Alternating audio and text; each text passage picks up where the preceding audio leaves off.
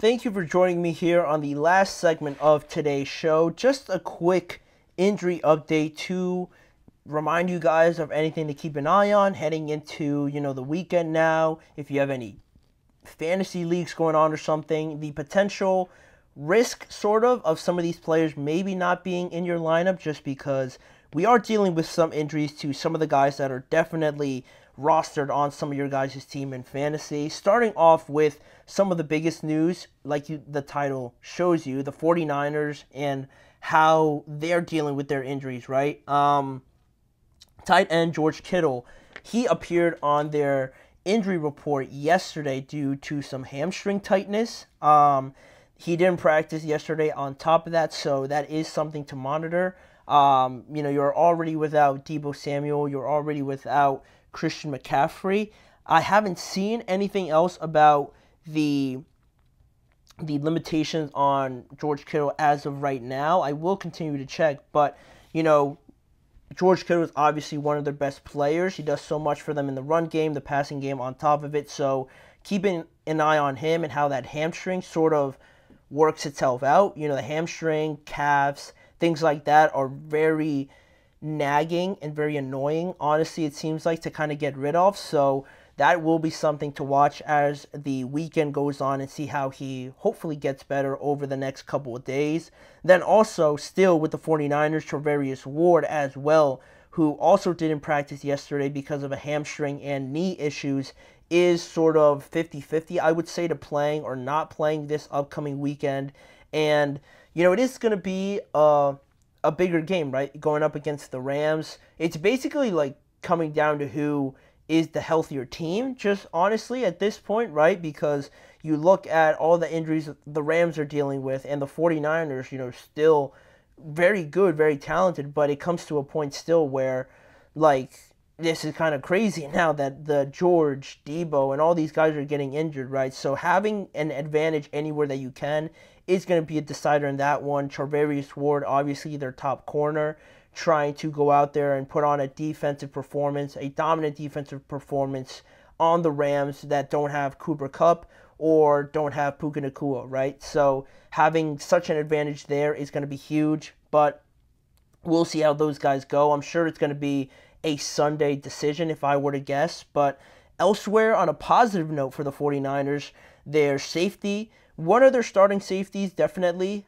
is expected to make his debut this season. Talanoa Hufanga, who tore his ACL last year and missed the entire year, obviously, has been going through a gauntlet of trying to recover over the last year, basically, and he is finally ready to go. They feel good about him. He's going to make his season debut in the game against the Rams, so that's a great sign for their defense. Now pretty much only missing Drake Greenlaw as the only last addition to this team before they're complete again.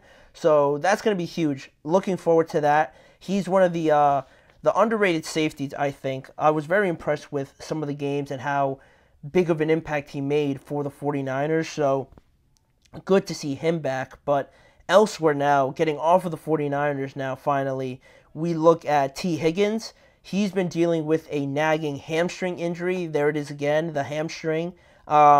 He's been injured for a good portion now of the season, or the first 2 weeks, obviously, but he hasn't practiced since September 5th, so he is kind of trending in a direction now where it's looking more and more optimistic that he could make his debut on Monday, which also makes it a lot better, having that extra day in there. The Bengals will take on the Washington Commanders on Monday. I feel like the Bengals should handle the Commanders relatively without trouble, but if you feel like T. Higgins and he wants to play in this game, Zach Taylor said that he is trending in the right direction. I wouldn't have a massive problem if he started, but I feel like they could hold him off one more week and still win this game, but who knows? He did return to practice, like I said yesterday, in a limited capacity, so still not practicing fully, so that's another reason why you still try to keep him without hurting himself, essentially, kind of protect him from himself and doing too much, but definitely a positive sign, right? Having him back at practice now, to help out this offense any way that he can just by being out there along with Jamar Chase, giving another option to Joe Burrow is going to be huge. And some quick hitters here for you guys in this segment. The Eagles starting safety C.J. Gardner-Johnson missed practice as well yesterday with a foot injury. He was not on the injury report on Wednesday, and then it just popped up yesterday. So being on a couple days notice now of playing the game on Sunday, we'll see how that foot goes. I don't know the extent of what it's looking like right now, but it will be something very interesting to keep track of, just because starting safety, you're going up against the New Orleans Saints, high-powered offense, red hot at the moment. You need everybody on that defense to be locked in, knowing everything that there is to know of the game plan and executing it. Without having CJ back there, they're already sort of thin at that position. I actually don't know who would start at safety out with Reed Blankenship, so that's pretty concerning. I don't know the extent of it. I just know that he wasn't on the injury report on Wednesday, and then he popped up yesterday. It is something to just keep an eye on. He will be listed as questionable, I am assuming, heading into that game, but it is a good matchup, I think, just from the sense that I'm sure CJ would want to play in it. It's one of his former teams, so there is more incentive there, but it is something the Eagles have to keep a close eye on, not to overdo it with him.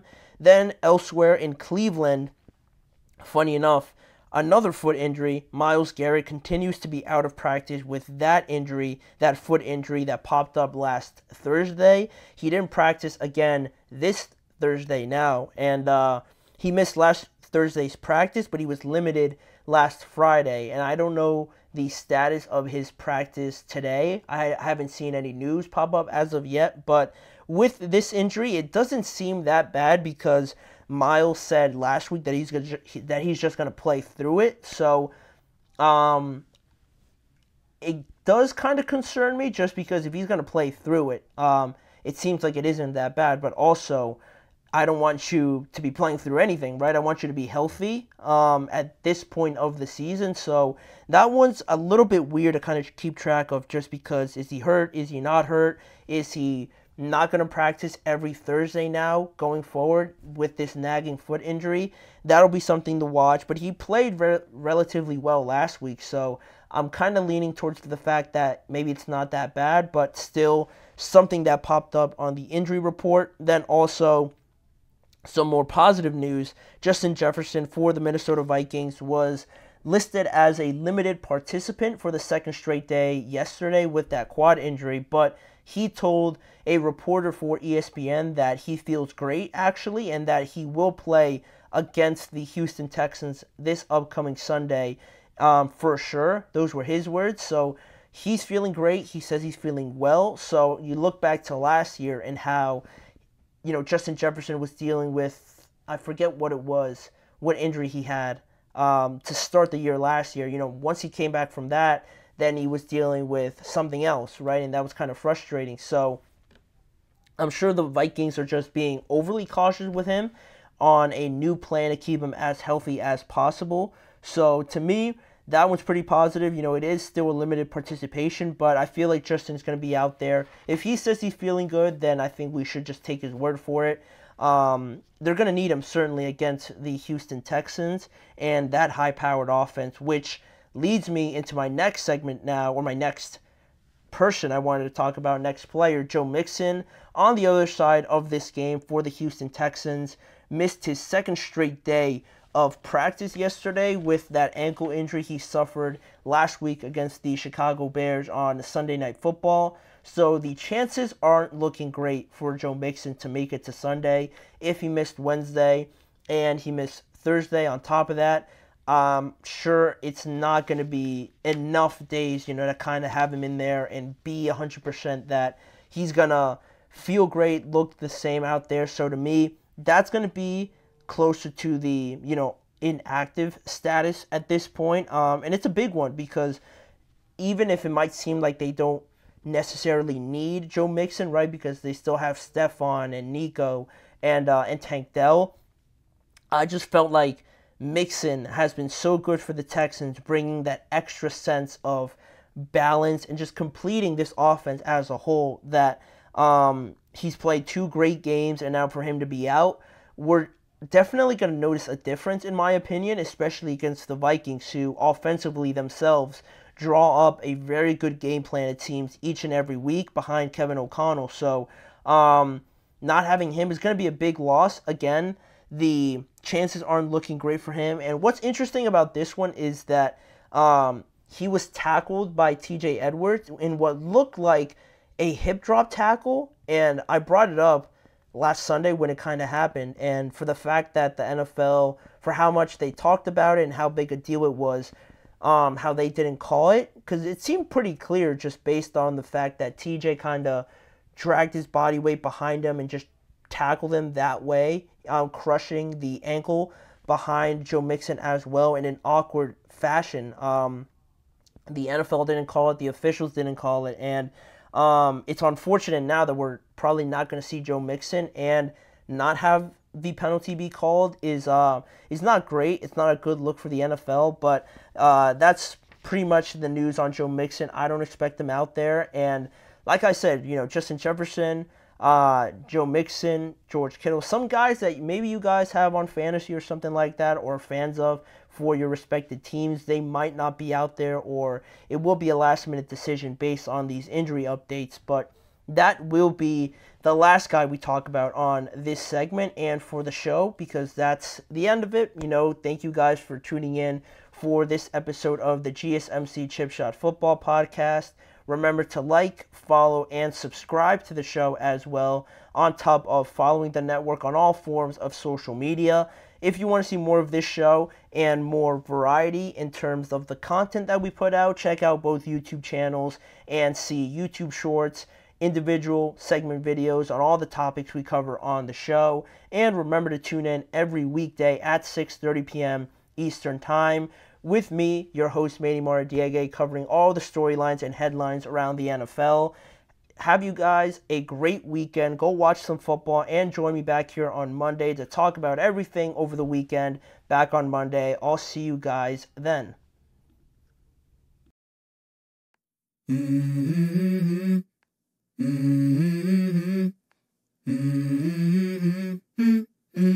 Let's go. I wake up to a little bit of drool on my pillow, feel like it's gonna be a bad day. Yeah, I'm tired of shit, and the coffee ain't hit yet, damn, ain't that great. I don't wanna go to